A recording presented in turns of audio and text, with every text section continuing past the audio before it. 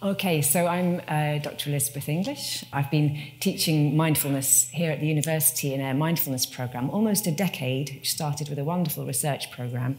Although those of you who read The Guardian last Saturday might have seen that the university is actually stopping the centralised mindfulness program, which of course I'm very sad about, but different colleges are picking it up sort of independently. Good, so here I am after a class.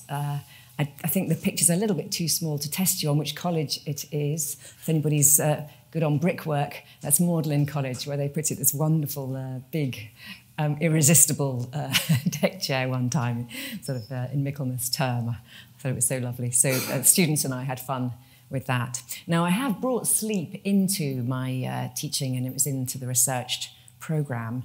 But I just thought I'd say a little bit about why I'm so interested in sleep. I guess it's something that we all wish for, a really lovely night's sleep. Put your hand up if you've had a really lovely night's sleep in the last fortnight, perhaps. Oh, good. So some people, I'm so pleased to hear that, yes. Now, my particular passion for sleep is because I had a period of insomnia, 20 years ago or so, coincided with a difficult time in my life, and I tried to get back to sleep using various sort of usual ways and didn't manage. And then I thought of putting together a couple of different sorts of mindfulness practice, which I was practicing and fond of.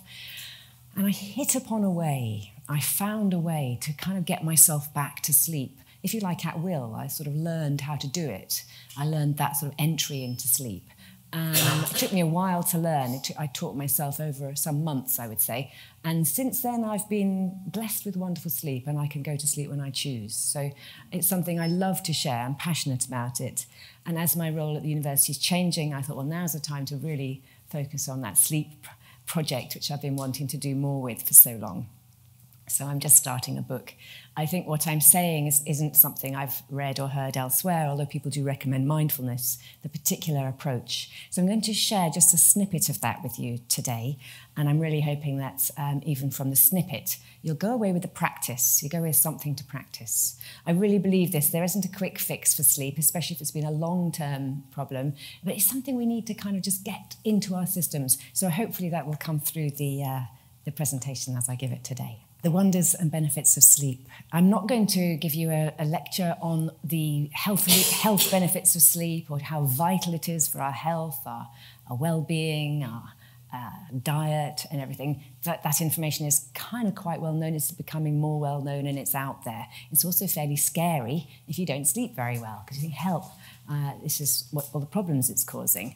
So what I am going to do is to look at, well, in a sense, the how. That's what I'm fascinated by, and that's what in a way, my speciality is, how do we manage? So I see there being 4 challenges that we can just touch on today. If you like, these are going to be the 4 chapters of my forthcoming book. I say forthcoming, that's a little bit premature. I haven't quite started. I've got 2 more volumes of my mindfulness meditation book, which are just due out. It's forthcoming in my mind. So there we are. My bestseller, let's say. So the first challenge would be getting to bed. So why don't we have some interaction? If you wish to, don't feel you have to here. But if you want to say, yes, that's me, please. Getting to bed. Who finds it difficult to get to bed? Just getting to bed can be challenging. You're sort of wired, you're tired, you know you should. Okay. Getting to sleep. And I don't mind if you put your hands up for all of them. So that can be a problem. You got to bed perhaps really nice and early, but you somehow just can't do it. Staying asleep. And you wake up, you go, oh no, I've lost it. Yeah.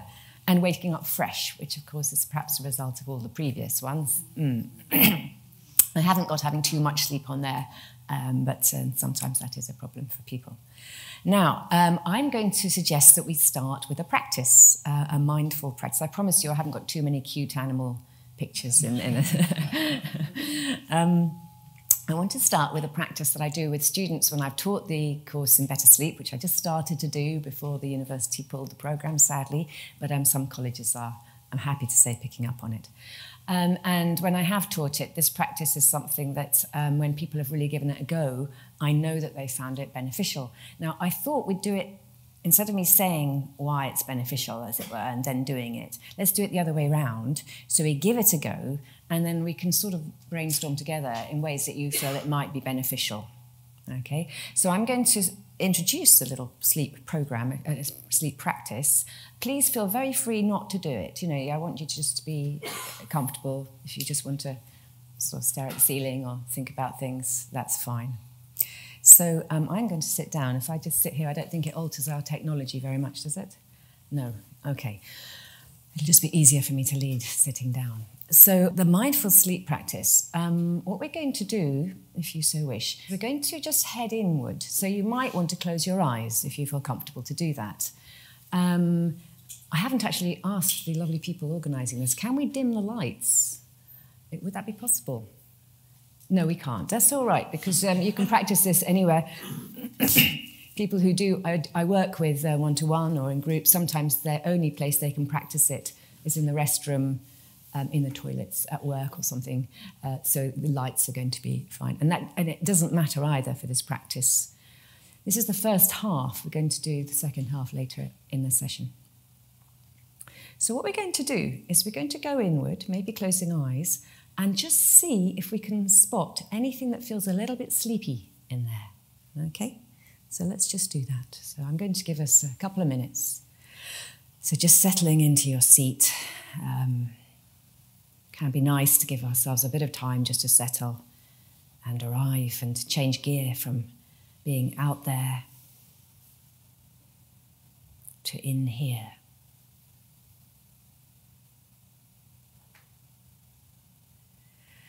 Bit of time to arrive in our bodies, in our beings, on the seat. And maybe beginning to feel the weight of our body dropping down into the ground.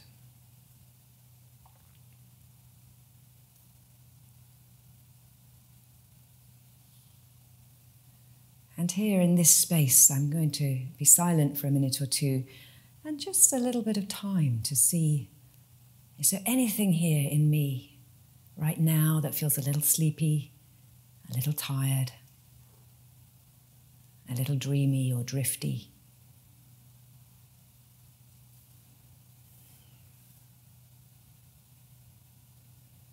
Just taking some time for that.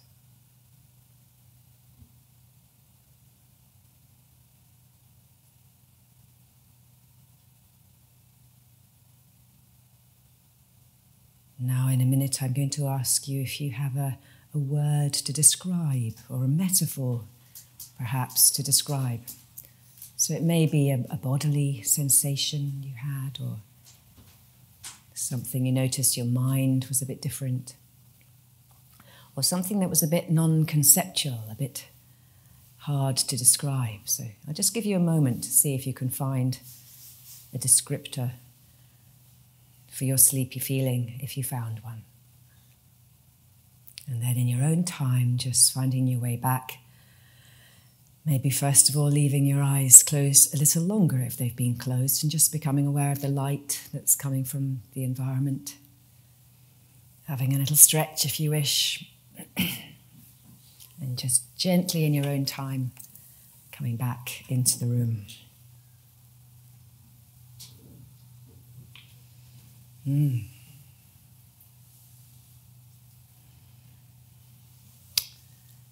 Put your hand up if you're feeling a little bit more relaxed, at least, after that. Yeah, quite a few people. Good, good.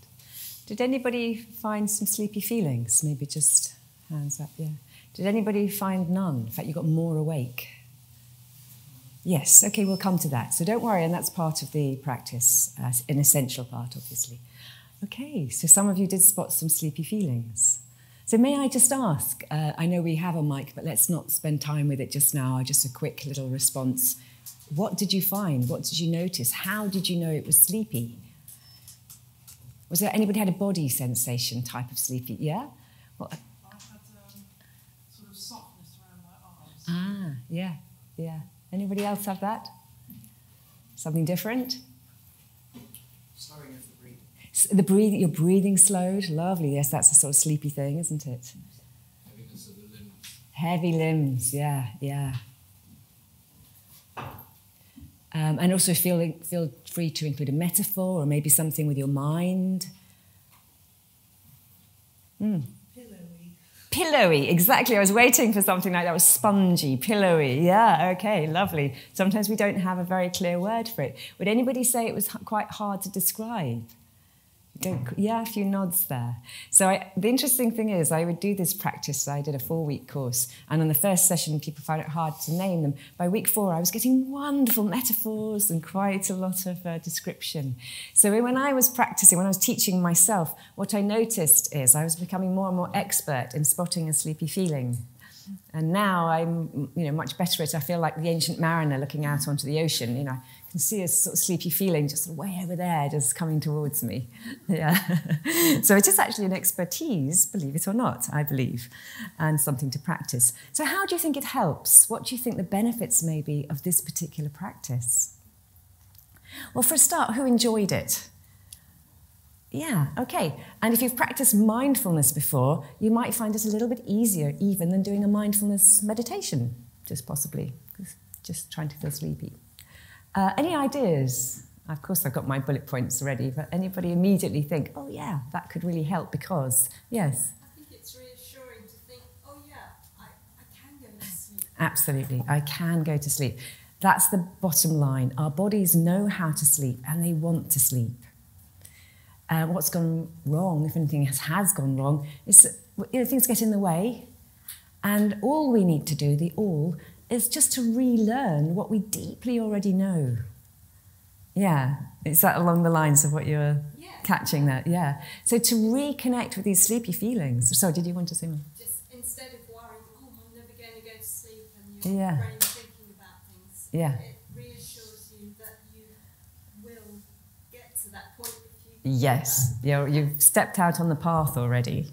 Yeah. Anything else anybody thought of when I said how might it help as a little practice? The same point, really. It shuts out distractions. You're focusing on this particular... Yeah, actually it helps you practice doing that, doesn't it? Like your breathing slowed. Oh, there's my breathing slowed. I must be becoming a little sleepy. Almost the other way around. Yeah. Benefits of sleepy practice. Here we go. Does anybody feel like this when you're trying to sleep? So basically it's got so many benefits, this little practice. One thing is it's going to calm your system if you're a bit over busy, over wired, hyper alert. Our nervous system is going to help. I think some of you experienced that even just now in those couple of minutes. It's just automatically calming. So this is going to really help the getting to bed people. So if you can do this before you go to bed, if you can do it during the day, I like to say think a bit around mealtime, so you've got 3 times a day, something like that. It's going to just help calming. Yeah. Sorry, just before I go on to the next one, put your hand up if you would agree from your own experience, from what you've just done, it would perhaps calm you a little. Yeah, or nod, yeah, it's calming, good. Now, here's the big thing, and this is what I think we've started looking at. It helps to initiate a sleep cycle. It helps to initiate the pathway into sleep. So in a sense, by practicing this, you're practicing setting out on that sleepy pathway, which sounds crazy, doesn't it? Why do I need to practice going to sleep? But quite evidently, if we're not sleeping as much as we wish, maybe there's something our nervous system needs to know. We might know it mentally, but does our body remember? So we're reminding ourselves. So this is like learning a language. I'm just learning Italian eventually in my life. I got there from apps, and I have to keep practicing it, else I forget. So until it becomes absolutely sort of soaked through me and I'm fluent in Italian one day, perhaps, I'm going to need practice. And when we've lost the hang of sleeping easily and enjoyably all the time, we need to just practice. That's helping us get to sleep because we're getting into the main sleep cycle. Would anybody say from the little practice we just did that they had a sense of that? Oh yeah, here's a sleepy thing. I could perhaps follow that. Next one. Did anybody find themselves just daydreaming when I said look at sleepy feelings? And you might have thought, oops, I'm not doing quite what Elizabeth said, I'm just daydreaming. Yeah. Well, maybe daydreaming is part of getting to sleep. Maybe it's what the mind does as it begins to let go. We let ourselves daydream. Yeah. In fact, I'm doing another presentation this afternoon on meditation, hence the book, because I'm using the book for that.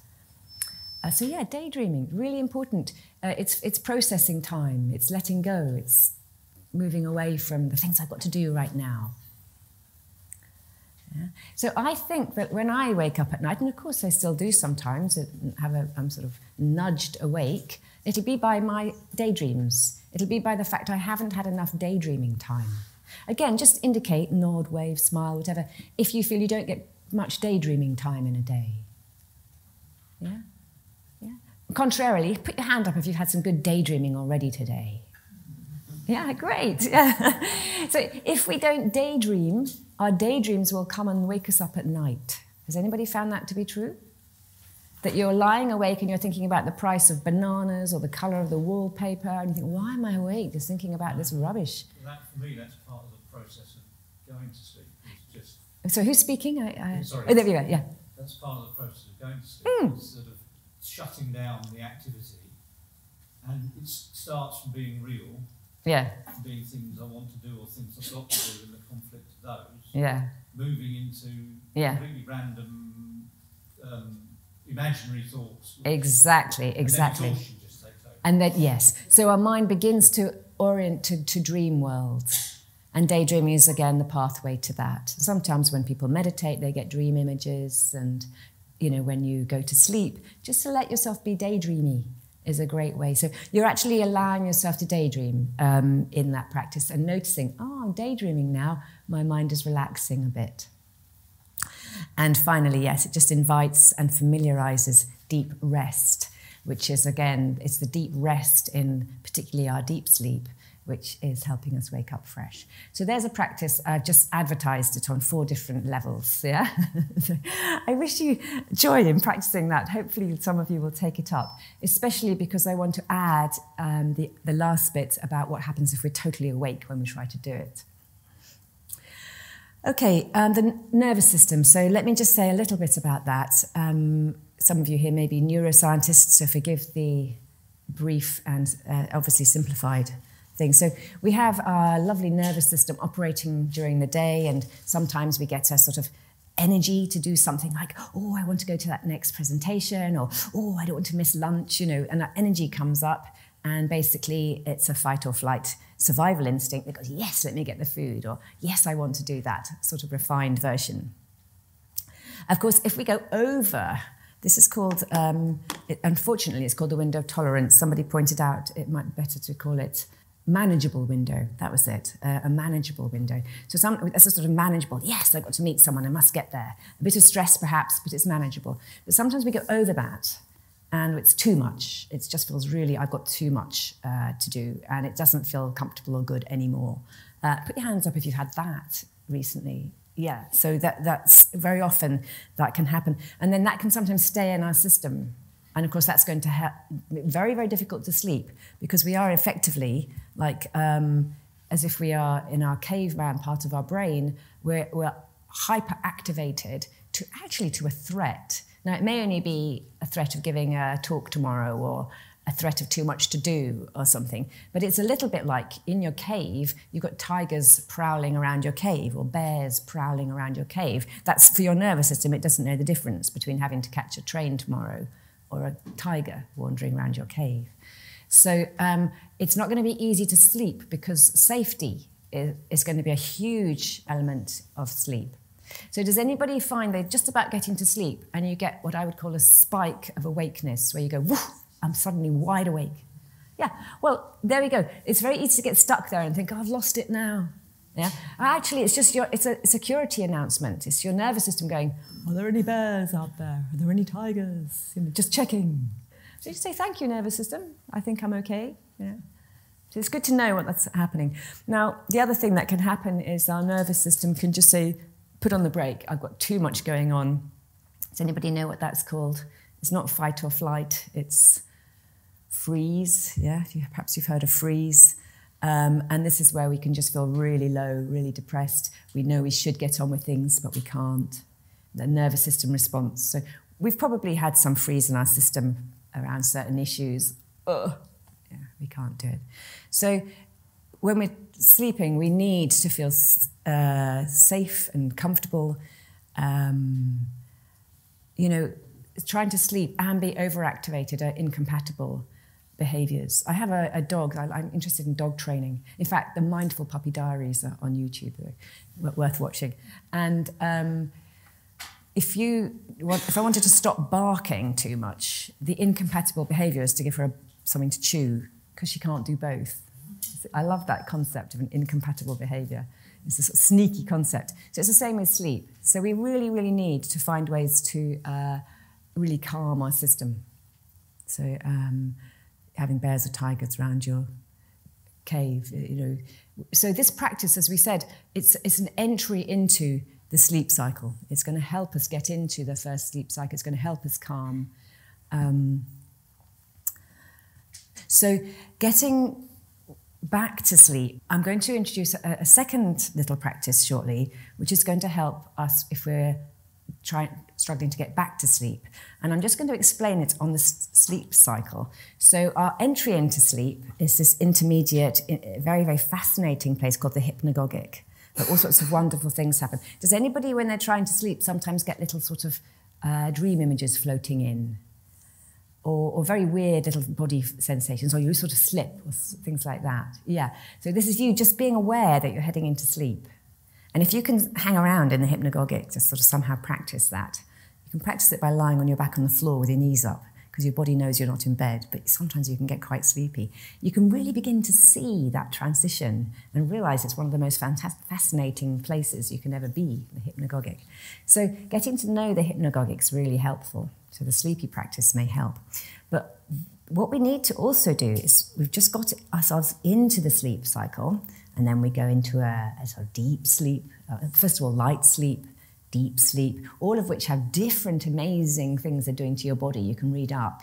Light sleep, you've got memory, consolidation, sleep spindles, they're called. And deep sleep are the deeply nourishing things. It's all wonderful to read, these lovely things that happen when you're asleep. And then you go into your dream sleep, which again is very important therapeutically. And then actually at the very end, you come into a mini awakening. So a mini awakening will happen at the end of every sleep cycle, roughly 90 minutes. I say roughly because I try to measure and be aware of my sleep cycles in the night. And they're not always 90 minutes, but roughly. So at the end of every one, you have a mini awakening. So you always wake up, but most of the time you won't remember it. Yeah? But if you are remembering and you're coming awake, and sometimes we need to go to the bathroom or we're just awake, what's really important is to remember that it's actually really positive. It's a sort of just evolution, just saying, here I am, I'm asleep. Maybe I need to check if there's any bears or tigers prowling around outside, something like that. And to be really aware that mini awakenings, even slightly prolonged awakenings, are fine. Maybe I need to be awake for a little bit. Maybe I haven't had enough daydreaming time. But as long as you're resting, actually your body's getting nourishment. So I think sometimes, is that reassuring for anybody? And also that, historically we used to sleep in 2 phases anyway, the biphasal sleep pattern. If you're interested in Samuel Pepys, he talks about it, biphasal. I think there are lots of sailors' songs or folk songs around, what did you do before your second sleep? Because they used to open the pubs, it was a good time for milking cows, it was a good time for making babies, It's just what you did before your second sleep. So it's well known, and in a sense, we've only tried to sleep 8 hours solid, probably since electricity and coffee, I'd say. So quite recent in our evolution. So if you are waking up and you're sort of finding you're wide awake, just think you're very deeply attuned to your genetic conditioning, Good for you. And if you were meditating in a Tibetan monastery, you'd be, oh, well done, you're beautifully aware in the night. So you have to think there's some sort of interesting change of attitude we could have to our little awakenings in the night. But what will also help is if you think, well, I can get back to sleep if I really want to. So hence the sleep practice. Now here, what we're trying to do is to sort of get through the mini awakening and just remind our nervous system, oh, yes, I know about the parasympathetic. I know about how to just get out of that activated sympathetic arousal. I know how to get back through parasympathetic, relaxing, resting, digesting. So that's also what we're practicing when we're practicing a sleep practice. I do need to say a little bit about sleep hygiene, but not a lot, because this sort of challenges all of us to say, well, how do we live our lives? And I always say that your good night's sleep starts from the moment you wake up in the morning. In different ways, that's true. So it's really outside the scope today, but I want to introduce you to sleep pressure. Has anybody heard of sleep pressure? A chemical called adenosine. So this is the second little dog one, because this is one of the puppies this is me holding a puppy who just looks so beautifully asleep.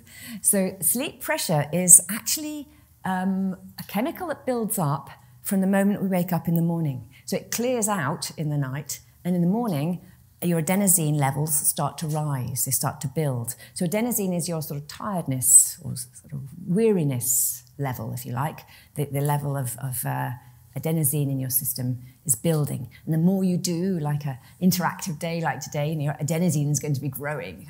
By the end, you go, oh, it was a long day, yeah? So there we are, sleep pressure. So your next night's sleep starts from the moment you wake up in the morning is actually chemically true, as well as in every other sense. So basically, to do your sleepy practice during the day, you're also, in a way, tuning in to natural sleepiness that's growing. Tiredness, sleepiness, yeah. And I'm sorry to tell you that adenosine is cancelled out by caffeine. Yeah, bad news perhaps. Yeah, but it really is. So I'm not going to say more about sleep hygiene, but you've probably heard, coffee's not that good. Any sort of caffeine, not so good. So if you're struggling to give it up, I would say at least don't have it in the afternoon. But if you're really struggling with your sleep, then think very seriously about your caffeine intake. It blocks you feeling adenosine. Bad news for some. Yeah. Okay, it's also quite good to know your chronotype. It's quite a fun thing to ask at a party. Chronotype are you, You say, what? Well, are you an owl or a lark? Yeah. There is such a thing genetically as morningness and eveningness, interestingly enough. Who thinks they're an owl? Yeah? Who would say they're more of a lark? Yeah. Who's larkish? Owlish. I think we have degrees, yeah. So it's quite good to know your own chronotype, because basically you're probably needing to run on the wrong time zone. Most of us are. If I have to go out in the night, it's wrong time zone for me, and I have to recover. Some of you will hate mornings, and yet you have to get up, in a sense. There's wonderful studies done showing that teenagers, if you let them sleep an hour longer, all their exams shoot up, exam results, shoot up positively. So it really is the thing. And so just again, be aware of your chronotype. I don't have more to say on that just here. Yeah, you'll probably keep coming across this, you must sleep for 8 hours. It's got to be, if you're not sleeping for 8 hours, you're underslept. Has anybody heard? This is a very common thing to hear. So of course, it's good to have a general 8-hour thing, but I would say if you're not sleeping for your full 8 hours, roughly 8 hours, and for a few nights you're on the wrong time zone because of your chronotype, you've had to stay out late or you've had to get up early, just don't worry. We've got such a resilient sleep system. I think that's what I really want to stress. We are so resilient. And if we're building sleep practice into our lives, we're extra resilient. And we want a system that can have a coffee every now and then in the afternoon, or can drink some alcohol and be okay. We want that kind of, or dark chocolate, We want that sort of system which allows it. So I would say really let yourself nap if you're short of sleep and you haven't had your 8 hours and you want to. Or do the sleepy meditation. Now, so what we're going to do now is do the second half of the sleepy practice, the sleepy meditation practice. Before I start, just to say, I'm doing well for time, happy to say. Does anybody want to say anything, ask anything, just before I go on to this last section? I've said quite a bit. Yes, please. Yes, now that I'm in my 80s, I find that things have changed because I have sleep cycles when I wake. Previously, I presumably had them and I didn't wake. Yes. The question, in case you didn't hear, the gentleman's saying, being more mature in years, you now notice your awake point in the sleep cycle. But you then go back to sleep quite easily. But you're noticing. So you're noticing your sleep. Fantastic. I notice. I even write them down. I think sometimes I like to see what are they, because what do they say? 90 minutes. I just had one for an hour. That's interesting. So I measure my sleep cycles. I enjoy it. I just felt, I'm more sort of, I'm making friends with my sleep self. This is how I see it, yeah? We want to make friends with, who feels their sleep self's a bit of an enemy? You don't like your sleep self. It robs you of lovely sleep. Yeah, so the process what I'm suggesting, a mindful approach, is to make friends with our sleep self and to give it what it needs. If it doesn't want coffee after lunch, because it struggles later, be kind to your sleep self. So one way to be kind to anybody is to take an interest in them and just take a real fascination in your sleep cycle. Yeah, and how you come out of it, even start noticing. You see how passionate I am about this. I get so excited. Just start noticing your hypnopompic moments coming out of sleep, if you can. Oh, how did that feel as I lifted out of that sleep cycle? Oh, how do I know I'm going back into the sleep cycle? Oh, yeah, that's a sleepy feeling. I remember it now. Ah. Yeah, like that. So you just get, yes. So I understand about the awakening and teaching yourself just to accept it and go back to sleep. But if you are woken at a different point in the sleep cycle, yes, either by somebody else getting up for it, yes, yes, can you apply the same? Can you have confidence in yes, the same sleep practice and be confident that you absolutely. get back to sleep as if you just started? Probably, yes, absolutely. The thing that will go wrong is what we call in mindfulness a second arrow, where you bring another layer of worry, like, oh no, that's happened again, and last time it happened I didn't manage, and how inconsiderate, and or just worry, oh, here I am again. So if we bring another layer of feelings about things, it's usually the second arrow that stops us sleeping, to be honest. And then it's very, very good to, we'll perhaps do this practice that we're about to do. Or you might need to do, I do meditate. If I'm unsettled or upset, I'll do a little meditation to help me settle. So that, yes, one more question and then the other sleep practice. So my son also finds it very hard to sleep. He's 9 years old. Is there anything specifically aimed at the younger children? The sleepy practice, he'd be so good at it. And also he'd probably be quite aware of dreams. So in the morning, what did you dream? Just focus a lot on dreams.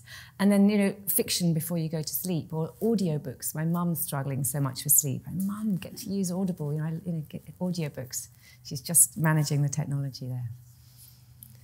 Shall we try it? Because this is actually, the second half of this is really important, especially if you're going, well, I didn't even feel any sleepy feelings. Things are that bad, yeah?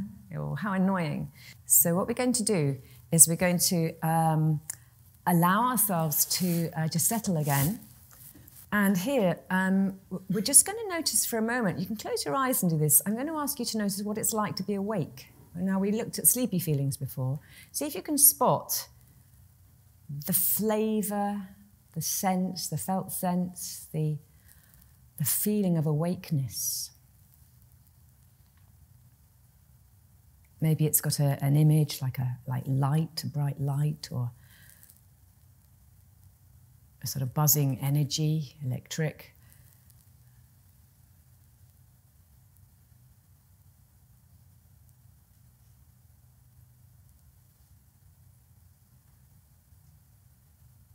So here we are, we're just noticing awake now. This is how I really learned this practice. I started with awake because it was awake that was in between me and sleep. So in a way, let's just say hello a minute to awake. Let's spend a moment just saying, oh, hello, this is awake, awakeness.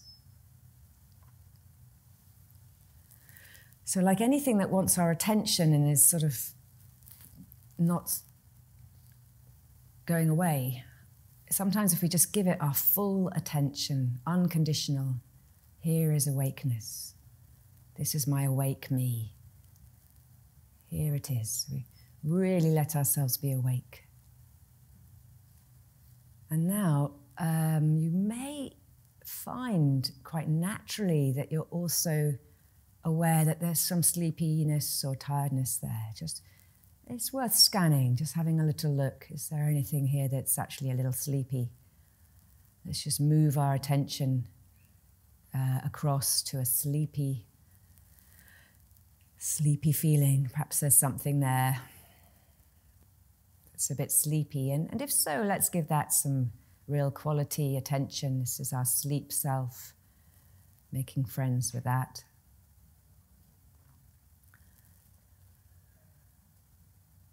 And you can stay there if you're enjoying it, but if you've got very much awake feelings, then just allow yourself, just like a pendulum, to go back to awake. You can choose here. You might want to stay with sleepy feelings, or go back and give awake some more attention and be with that. And just notice where you want to go, awake or sleepy.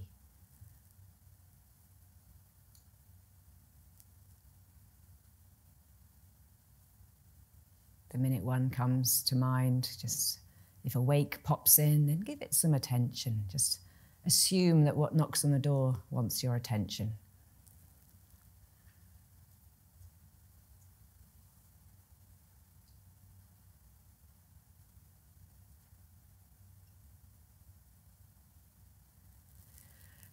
And then just in your own time, we're going to bring this to a close. So just very gently and gradually take a moment to absorb, to feel yourself in the room.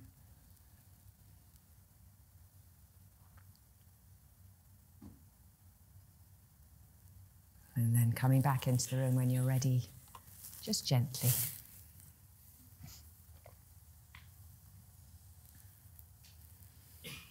Am I imagining a sleepy feeling in the room? Yeah, I feel it. Yeah. So I'm really curious. Now, this is noticing two different things. So earlier we did notice the sleepy feeling, so perhaps that helped just now. So did anybody find they did find some sleepy feelings? Yeah. And then who found that they did also notice awake? You could do that. Yeah. So then I'm going to ask the third question. Did anybody notice a kind of, you could pendulum, you could pendulate, you could make that little, oh, here's, yeah. So I'm really curious, who, and I would really love a little clear signal here, who did notice a pendulum from, here I am with awake, and oh, here's a sleepy feeling. Just see who that happened for. Yeah, lovely. And having had a sleepy feeling, who noticed, oh, there's awake again, and you went back to awake? Does anybody have that? Okay, who had none of that at all, and you're thinking, oh, Elizabeth, what are you on about? Okay, fair enough. Okay, maybe, fine, there's always a curious reason why, maybe in a moment, yeah. So let's just get a hang of this then. So here we are, what we're doing here is we're practicing that re-entry from the sleep cycle. We're practicing, in a nervous system terms, the parasympathetic, I didn't introduce that, but with the nervous system we have the sympathetic arousal and the parasympathetic resting, digesting. And we're actually practicing that. We're just moving quite comfortably. I'm awake. Oh, and actually I found some sleepiness. And it's almost like a cycle. And here I'm nice and sleepy. And now, oh, I'm awake again. You're almost like practicing your mini awakenings. And you're getting your nervous system really happy with going from one to the other. Does that make sense? It's absolutely, I'm so excited about this. I want to get it known because it's so important. Why wouldn't we practice it? We're activating a healthy parasympathetic nervous system response. Yeah. Just taking time to daydream, I said this earlier, it's also going to help us if we just go into daydreaming. Is that what happened for you, just daydreaming? Yeah. Yeah, well, great. Well, I would say that was sleepiness. Yeah. Well, no, I just have to close my eyes. You just, yeah. So, yeah, just taking, so this is a little summary, yes. So how to get your parasympathetic nervous system really happy, relaxing. I think I made these points earlier. Sleepy meditation. Nature can really help as well. Nature walks, doing dreamy things, washing up dreamily. Take it offer to wash up. It's just so nice. You can sit and sort of daydream about things. Yeah. So my just gorgeous. I love this beautiful chimp. So really, your body knows how to sleep and it wants to sleep. So my conclusion: really give yourself time to practice those, and your body's actually just relearning what it deeply, deeply knows. We all know that. If we didn't, we'd all be dead. Sleep is that important. So we're just getting to know, befriending our sleep self, reconnecting our entry into sleep. That's the end. That's the end of my presentation. I just wanted to leave time for questions. And also to say, please do stay in touch. I've put some books out. They're not, unfortunately, to take away, but if you want to have a little look, and I'm doing a presentation at 3 in a different room, and they're also on sale in the main tent. But, please feel free if you're interested to know more. I haven't had, obviously, there's so much to say. And even a course on sleep this autumn, just a little advert for you. And alumni, of course, you get a massive discount. So there we are. But we do, I believe we do, in fact, just have a few minutes for questions. So would anybody like to ask anything or comment on anything I've said? Please, yeah. Are your slides available online? Oh, I'd be very happy to share them. I think the alumni group will do that. Thank you, yes, yeah. Yes, the lady. Please, yeah. Anything in people's ages that's physiologically... Yeah, age will affect your chronotype. Yes, it'll affect how the degree of morningness, eveningness. Hence, the gentleman saying in your 80s you might have difference. So we have to be constantly befriending our sleep self, being kind to it. If your sleep self changes its patterns or its ways, because you're on holiday, because you're sleeping in a tent, whatever it is, because you've got a busy job which is forcing something, it's like that. We need to be very flexible and kind and actually adapt what we do to help our sleep self. Maybe I need to nap a bit more. For example, I love naps. I've got a friend who says, if you want to change the world, take a nap. I love that. Yes. Is it possible to combine this meditation with, say, other meditations to relax the body, such as breathing meditation? Absolutely. I would totally recommend meditating anyway. For that, my third book in this series, which will be out next summer, the second one's out in December, is actually focusing on using sleepiness in your meditation to help your meditation. It's almost the other way around. Here I've been using meditation to help sleepiness. But Oceans Within, just write to me or join my network, you'll get heading up. Because again, that's so special. And many meditation teachers will sort of try to say, move away from sleepiness, we want to be aware. And I'm saying, well, it's actually a big part of our experience that we don't want to negate. And let's bring it in and help our meditation deepen, help ourselves relax quickly through sleepy feelings. And I would just say to that as well, if we get used to trying to sort of stop our sleepy feelings, I wonder what the effect is. For example, has anybody been tired after lunch and decided to have some sort of stimulant to get through that after lunch slot? Maybe everybody in the room, yeah? Yeah. So actually, what message are we giving to ourselves for the evening? That we're actually suppressing sleepy feelings. Do we want to really teach our system to suppress our sleepy feelings? So maybe instead we can do a sleepy meditation or a meditation, which is just a meditation instead, which might give us a little break, and then we've got natural energy. It's a thought, isn't it? And have a banana or something. Yeah. Yes, the question here. Snoring and sleep apnea. Yes. Yes. Yes. Snoring and sleep apnea. Yeah, snoring and sleep apnea. Snoring and sleep apnea. Yeah. Anything to say about that? Thank you. Yes. Definitely meditation with very easy breathing. There's sort of some breathing things we can do to help calm our breathing. That's really important with sleep apnea because it's a fear of breathing. Also, it may be related to experience of sleep paralysis. Where you're aware your body's turning off and you can't move because your muscles, when you're asleep, are turned off. And if that's the case, just write to me and I'll make some suggestions because that can be a very scary experience until you know what's happening. Snoring, maybe just try to enjoy the musicality of your partner's snores. Yes, earplugs if it's bothering you, if you're bothered by that.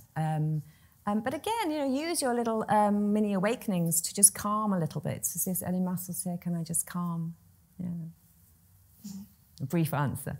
Yes. And I know that people would probably need to finish soon. Maybe I could take these 2 questions and then finish. Otherwise, you're stuck, aren't you? And you can't easily get away. But if you do need to leave, please do. So I've got a gentleman raising his hand there, and there was somebody else just a few...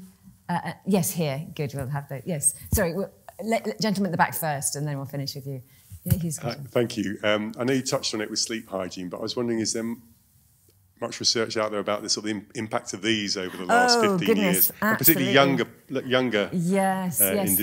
Yes, because I said we couldn't touch on it. Blue light and light, yeah? Now, you would be amazed how sensitive some people are to light as opposed to others. You know, you can live with somebody who just doesn't bother, light doesn't bother them at all.